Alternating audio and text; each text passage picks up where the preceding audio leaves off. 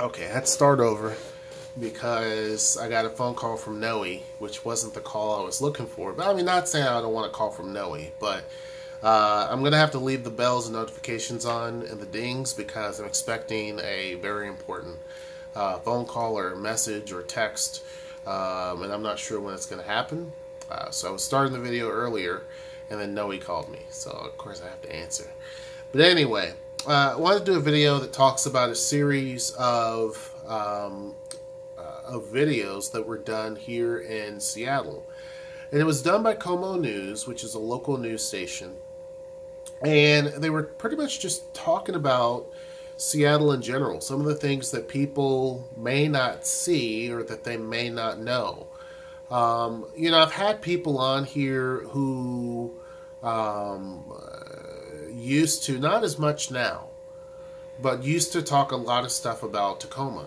And they would have all these negative comments and blah, blah, blah, blah, blah, and all this other stuff.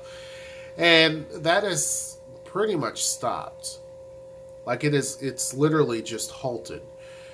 And I think the reason why it's halted is a few. One, again, a lot of these people haven't been here since the 60s or the 70s, or maybe even the 90s. Some of these people are from Seattle, and they don't really come down here anyway.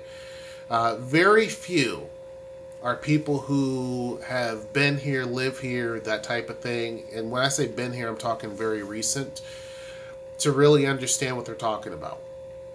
Because if you look at Tacoma and Seattle in the last, let's say 5 years, because we've been in this area for 5 years, and I can tell you firsthand, if you look at the two cities in the last 5 years, they don't look anything like they used to. Now, Tacoma still looks very much, the skyline looks the same.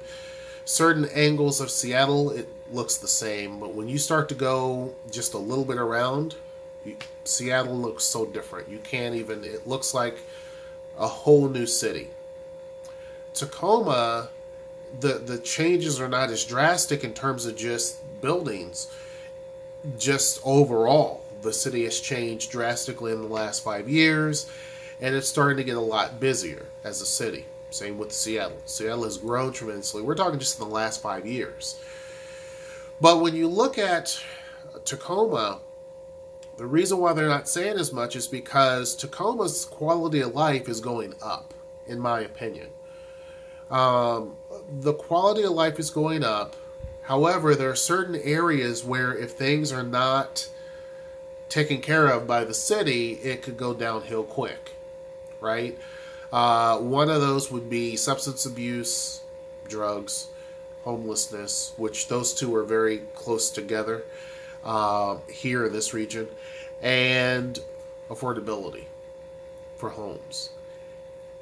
And when you look at Seattle, this series was done talking about how Seattle has changed so much just in the last few years. The police and the crime rate in Seattle just in the last couple of years has started to just go up.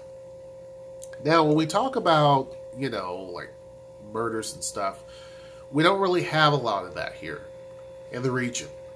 I'm going to be a little bit nasally because I'm still trying to get over the cold or flu or whatever we had, so I apologize. We don't have a lot of that here, but we have a lot of petty crime. And it does this stat that talks about of all the big cities, Seattle is one of the highest in property crime. The only other big city that has more property crime is San Francisco. I mean, when you look at the property crime in New York, it's way over here somewhere. That's a small little... And then when you look at the property crime of Seattle, it's a bigger block. San Francisco's bigger than Seattle when it comes to property crime. It's really bad.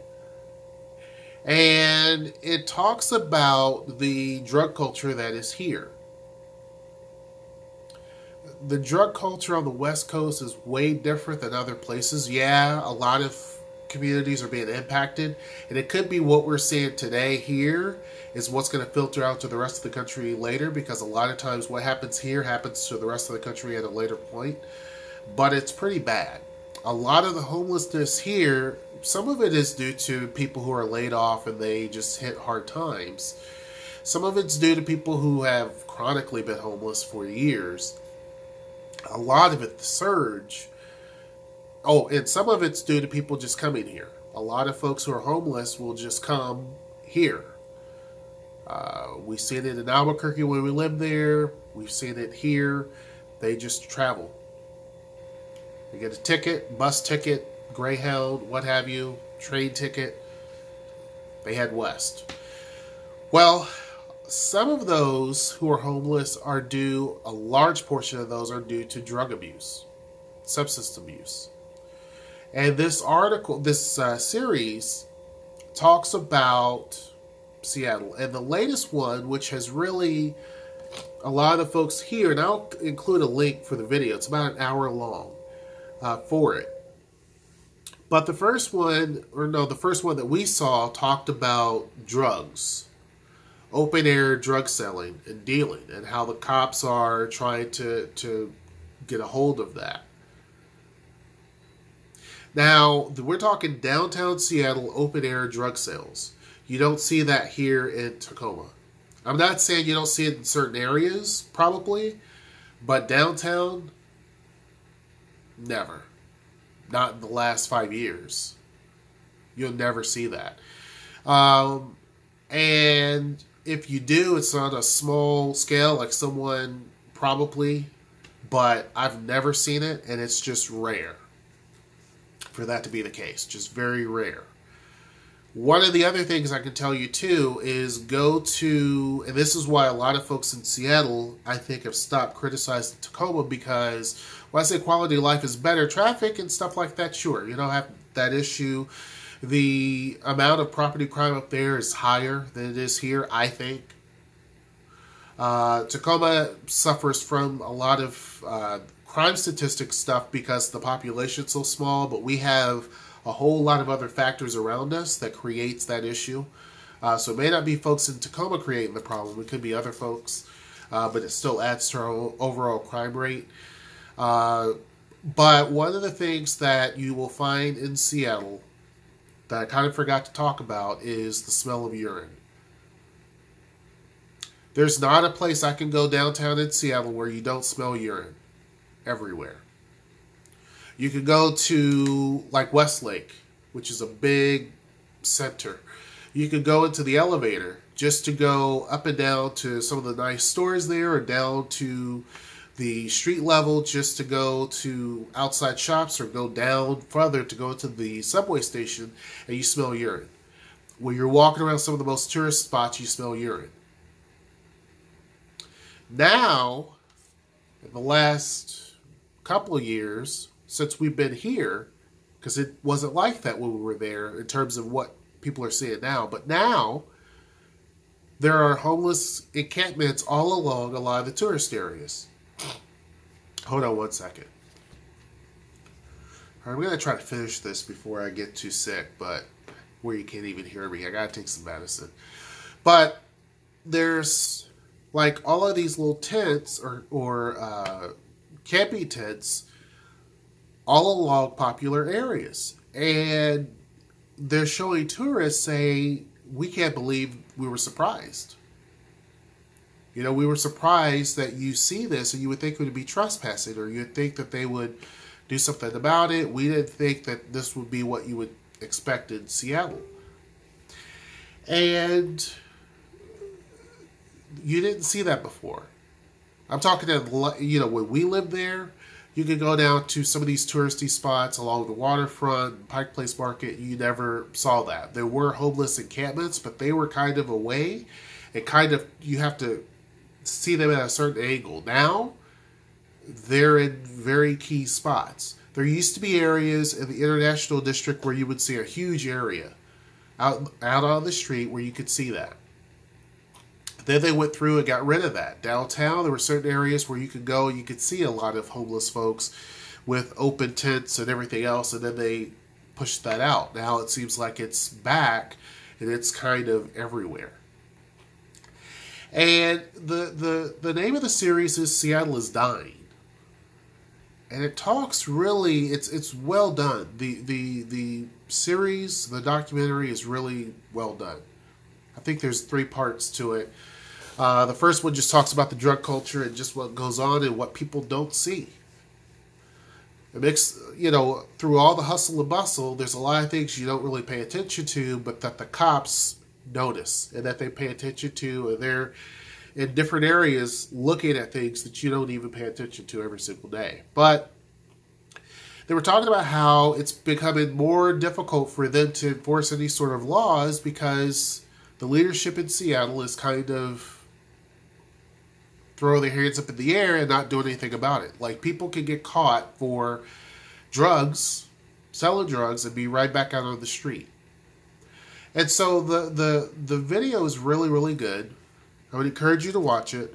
But I have to say that Tacoma, you're not going to smell urine on the street downtown. I've even seen poop, human poop, in certain areas of downtown Seattle on the street.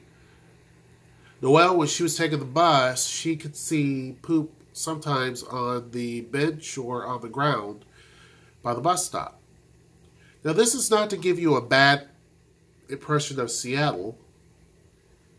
It's to basically say this is the real. This is, of all the great, and there's a lot, there's also some of the negatives. So now I think that people in Seattle who used to criticize Tacoma and talk about the Tacoma aroma, which we had a lot of paper mills and smelter plants and things like that. It was industry that you smelled. In Seattle, you smell human waste. Loads of trash everywhere.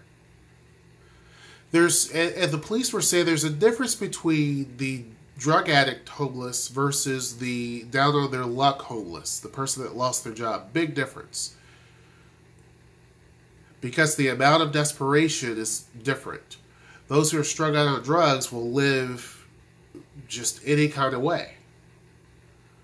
There's a huge dirt patch, and there's a lot of homeless folks that live there and even defecate there. This is not to demonize anybody, but it's to basically show that there are some people who have a negative view of Tacoma, but this glorious view of Seattle. And when they get there, they're shocked. Again, it's not to say that Seattle doesn't have a lot of great things. It does. But this video, I think, is very important to show that research a city very well. Seattle has changed since we've lived here. Since we lived in Seattle, the city has changed. That's not to say the city's just falling apart and everywhere you go it's bad. No. A lot of this you're not going to see. If you go out to the non-touristy areas, you probably would never even see some of this stuff. But downtown, you will see it. Downtown Tacoma, you're not going to see that. You will see maybe some homeless people every now and again, but you're not going to see what you're going to see up there in Seattle. It's just not the case. But anyhow, I'm going to leave the link down to this to that series, or to that video of the series, down below. I'm going to go take some medicine. I'm getting so congested I can't even stand it. I know you guys hate it because you can't even hear me well. Hope you guys are having a great day. Make sure you like, share, subscribe, and until next time, I will see you. Take care.